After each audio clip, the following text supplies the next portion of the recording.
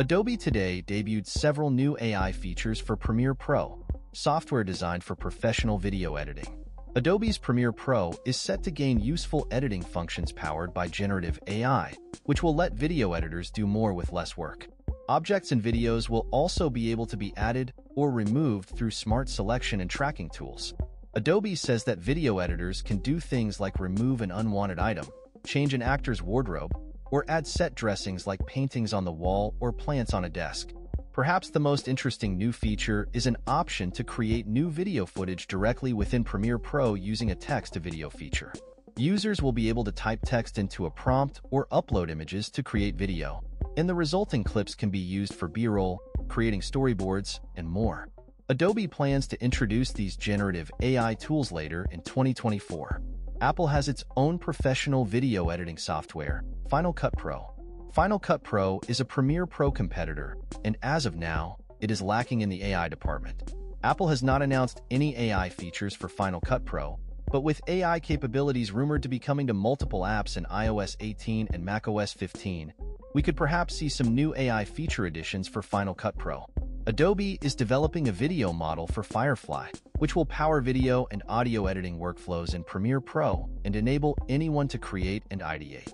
Adobe previews early explorations of bringing third-party generative AI models from OpenAI, Pika Labs, and Runway directly into Premiere Pro, making it easy for customers to draw on the strengths of different models within the powerful workflows they use every day.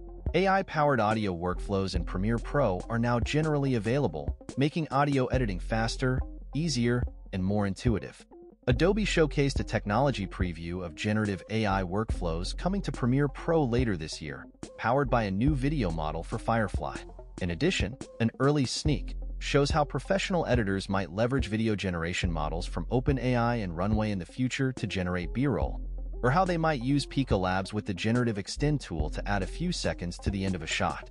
Generative Extend allows users to seamlessly add frames to make clips longer, making it easier to perfectly time edits and add smooth transitions. Object Addition and Removal feature enables users to select and track objects, then replace them. They can remove unwanted items, change an actor's wardrobe, or quickly add set dressings such as a painting or photorealistic flowers on a desk. Text-to-video feature allows users to generate entirely new footage directly within Premiere Pro by typing text into a prompt or uploading reference images.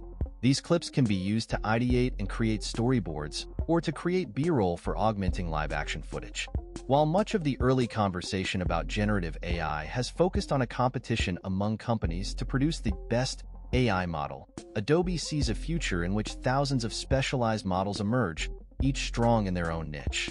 Adobe's decades of experience with AI shows that AI-generated content is most useful when it's a natural part of what you do every day. For most Adobe customers, generative AI is just a starting point and source of inspiration to explore creative directions. Adobe aims to provide industry-standard tools and seamless workflows to empower creators in realizing their vision.